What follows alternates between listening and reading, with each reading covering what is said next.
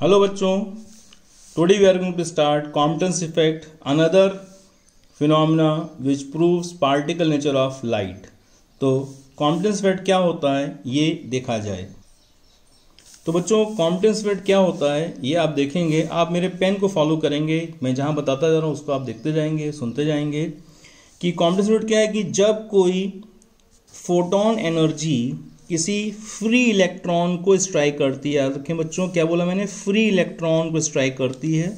तो हमें देखते हैं कि जब ये फोटोन एनर्जी हमारी जो आ रही है, यानी कोई इलेक्ट्रोमैग्नेटिक वेव अगर आ रही है वो किसी फ्री इलेक्ट्रॉन को स्ट्राइक करती है, तो हमें ऑब्जर्व होता है कि वो इलेक्ट्रॉन बाहर निकल के आ जाता है और हमें वेव भी यहाँ मिलती है और इस वेव की वेवलेंथ हमें बढ़ी हुई महसूस होती है। ठीक, that was observe by Compton.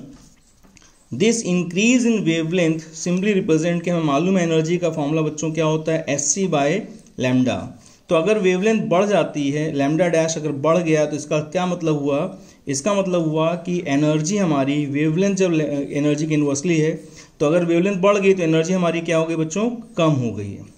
This decrease in energy simply represents transfer of energy by collision from one particle to other. तो एक पार्टिकल तो हमारा डिफाइंड है कौन, इलेक्ट्रॉन, और दूसरा पार्टिकल कौन है, this wave form is behaving as a particle when it strikes the electron.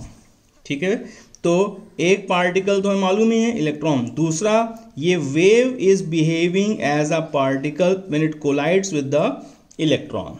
This shows and proves the particle nature of wave.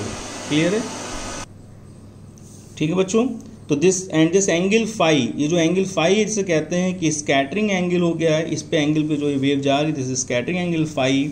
और ये जो वेवलेंथ में चेंज है लैम्डा डैश माइनस लैम्डा, इसे हम बोलते हैं डेल्टा लैम्डा, यानी चेंज इन वेवलेंथ। इसका फॉर्मूला हम डायरेक्ट से याद रखेंगे, इसका डेरिवेशन करने की जरूरत नहीं है। H upon M C, H is Planck's constant, M is mass of electron, C is velocity of light, 1 minus cos phi, और इसको हम कहते हैं Doppler's shift, sorry Compton's shift. This change is called as Compton's shift. Clear? Now Compton's effect भी हमें ये show करता है कि this is the proof of particle nature of light, लेकिन this proof is not a sure proof. इसको ध्यान रखेंगे, it is not a sure proof, क्योंकि सम टाइम ऐसा होता है कि फोटोन एनर्जी जब टकराती है किसी भी मेटल पे तो कोई इलेक्ट्रॉन का एमिशन नहीं होता है। जो इलेक्ट्रॉन निकल रहा है इसको हम बोलते हैं नॉकआउट या लिबरेटेड इलेक्ट्रॉन। तो कभी कभी ऐसा होता है कि फोटोन एनर्जी जब टकराती है तो कोई चेंज इसकी वेवलेंथ में ऑब्जर्व नहीं होता, तो हम ये नहीं कह सकते कि एनर्जी का ट्रांसफर हुआ। तो याद रखना बच्चों, कॉम्पटन्स effect is not a sure proof of particle nature of light. कॉम्पटन्स effect आपके कॉम्पिटिशन्स के लिए बहुत ज़्यादा इंपॉर्टेंट नहीं है। एक ये फॉर्मूला, एक ये बात कि it is not a sure proof, ये दो बातें आपको याद रखनी है। और ये याद रखना है कि कॉम्पटन्स इफेक्ट क्या प्रूव कर रहा है, particle nature of a wave और इलेक्ट्रोमैग्नेटिक वेव। ठीक, लास्ट में 3 बातें याद रखें बच्चों कि फोटो इलेक्ट्रिक इफेक्ट के लिए जो हमें एनर्जी रिक्वायर्ड है वो इलेक्ट्रॉन वोल्ट ऑर्डर की है।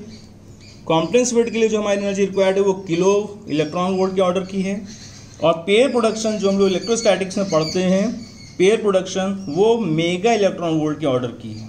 ठीक है, यानी जब incident energy photo electric effect में इलेक्ट्रॉन वोल्ट के ऑर्डर में होगी तब एमिशन होगा। कॉम्पटन्स के लिए हमारे पास किलो इलेक्ट्रॉन वोल्ट होनी चाहिए, किलो इलेक्ट्रॉन वोल्ट, और पेयर प्रोडक्शन के लिए हमारे पास मेगा इलेक्ट्रॉन वोल्ट में होनी चाहिए। करेक्ट।